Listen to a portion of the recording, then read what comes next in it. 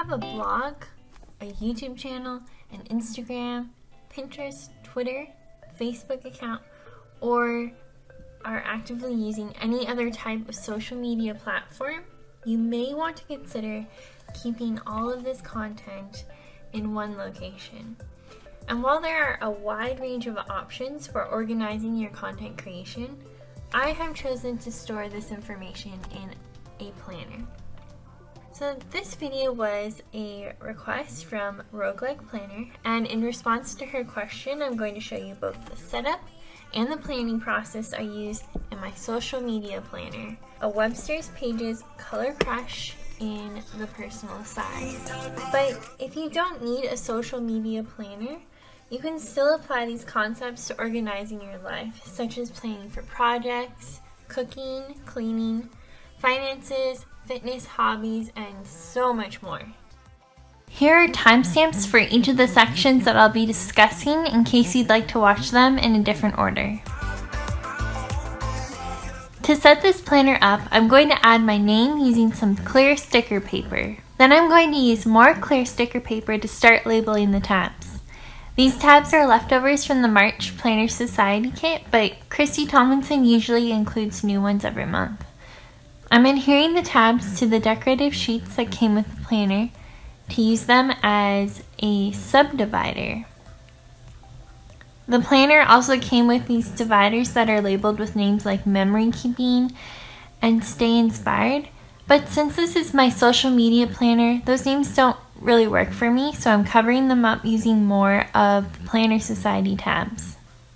So I purchased this note paper, which will act as a blank canvas for me to work on. In this planner, it's already pre-punched and ready to go.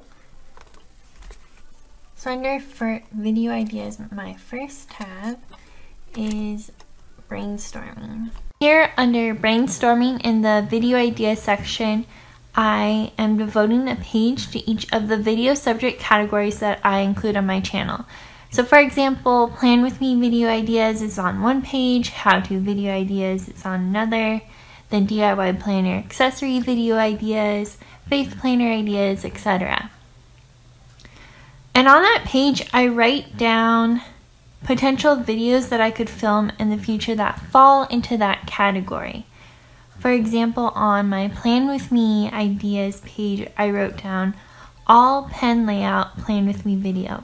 And since this is a brainstorming page, I free myself to write down whatever video idea that I come up with, even if I'm probably not going to end up using that idea later on. I tend to come up with my ideas at random times throughout the day when I'm working on something else. And when that happens, I open up this planner and I write my ideas down. I keep a table of contents page under my video content tab. Here I list the titles of the videos and the pages that I'm keeping my ideas for that video on. For example, the first video is the social media planner video on page 1. I write the title at the top of the page, Social Media Planner, and underneath that is a checkbox for whether this video has been uploaded onto my channel yet.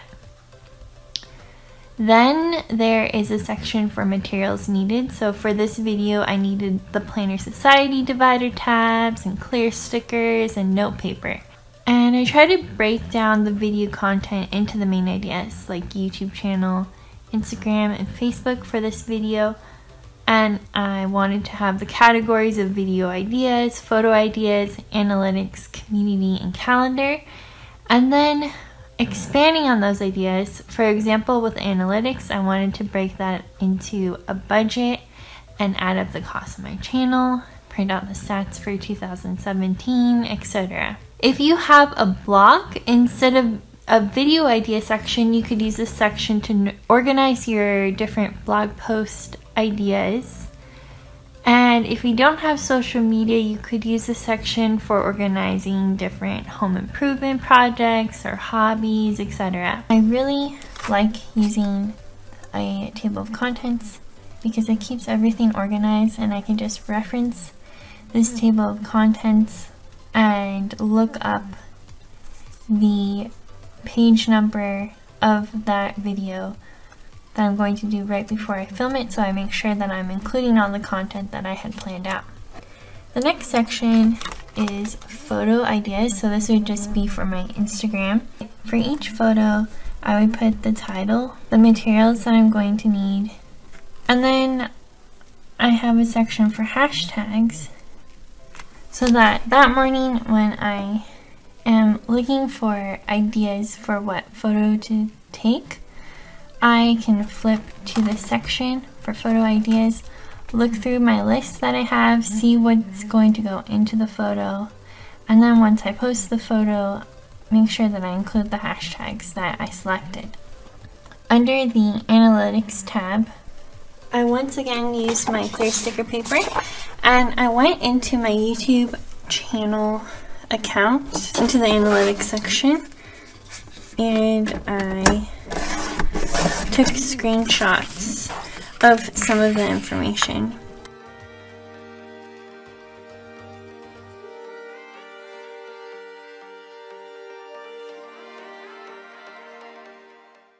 So these are my analytics as of December 31st, 2017. So it's kind of just like a screenshot of where my channel was at the very end of last year.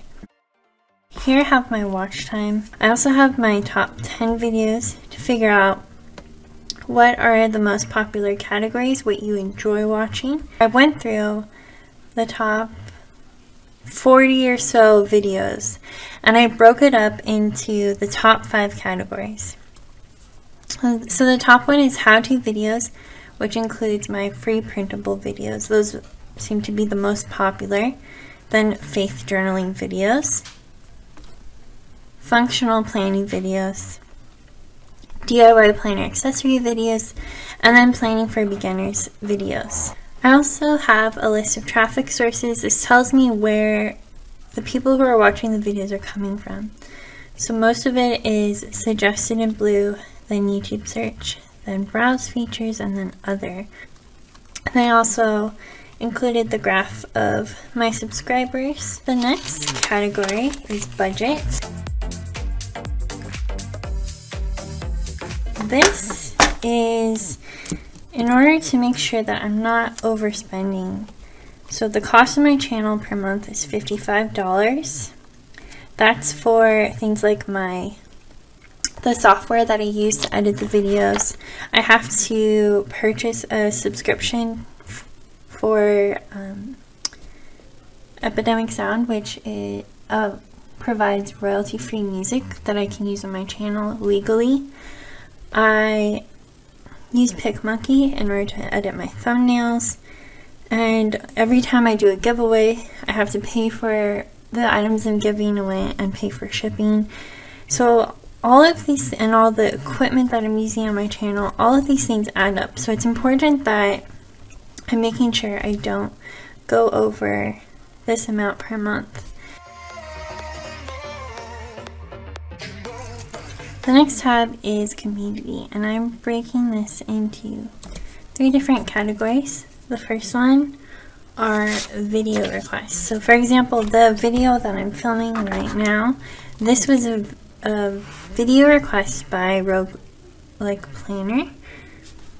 But I also get several other video requests throughout the year, and I really try hard to respond to each of those requests. So I have a column for the name of the video request, what that video is going to be about, the date that the person requested it, and then the date that I need to film by. So just as an example, I have way more video requests than this, but someone asked for me to do a video on how I make the Happy Planner clips out of clay, and so they requested that in October, and I was able to post the video by December, so I can check these videos off that they have been filmed and I have responded to the request. And this is essentially a tracker to make sure that I am caught up on all of my comments for YouTube, all of my comments for Instagram and all my comments for Facebook for that week that I have written on the left. And I will add on to this tracker as the month goes on.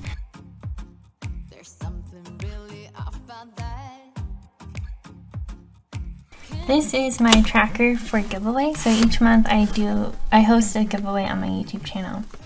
And the first box is whether or not I've prepped the prizes, then announce the giveaway winner, package the prizes for mailing, actually gone to the post office and mailed it out, and then sent the tracking number to the winner of the giveaway.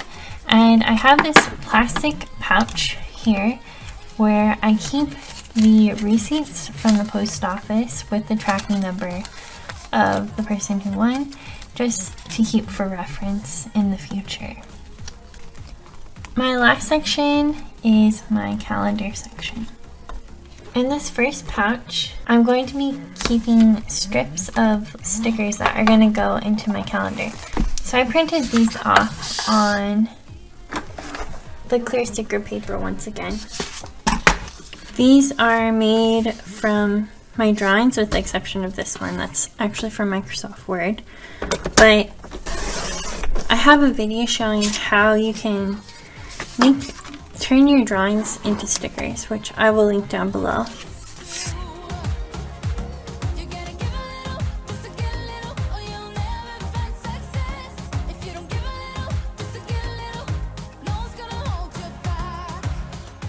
So as you can see, these stickers fit right into the pouch and they're ready to go. I have these stickers that say upload on here.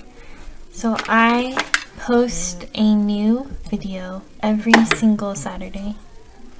So the first thing I'm going to do is label Saturday with this sticker. In order to plan out my videos for the month, I'm referencing my video idea table of contents page to see which videos I've already brainstormed content for, and I just draw from that page and write it down in the monthly section. And then I kind of backtrack from this.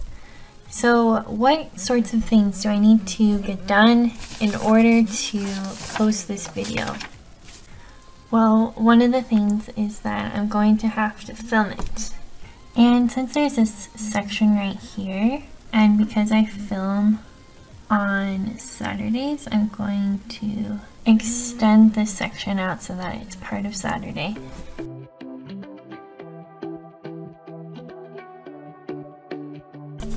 I also have this camera icon, which indicates that I need to take a photo for my Instagram to use as the thumbnail.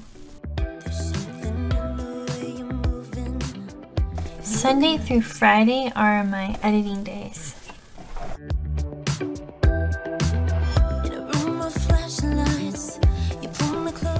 So instead of putting this sticker on every single day, I just draw this arrow to represent that the editing is going to be going on every day of that week, Sunday through Friday. So this top section is for my goals.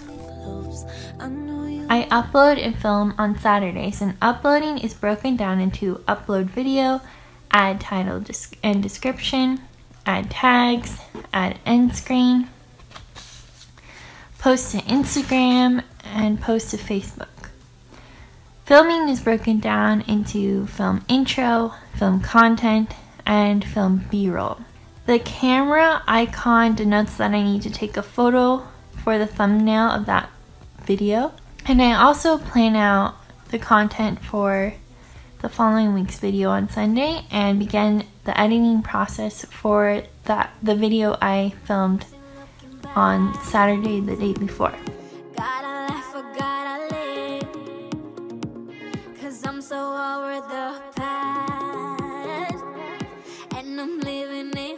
So hopefully this video gave you some new ideas for ways you can set up and organize your thoughts in your planner, whether or not you need to use it for social media. If you'd like to see more planner ideas, please check out my Instagram @PersonalizeMyPlanner, and I'll see you next Saturday. Bye!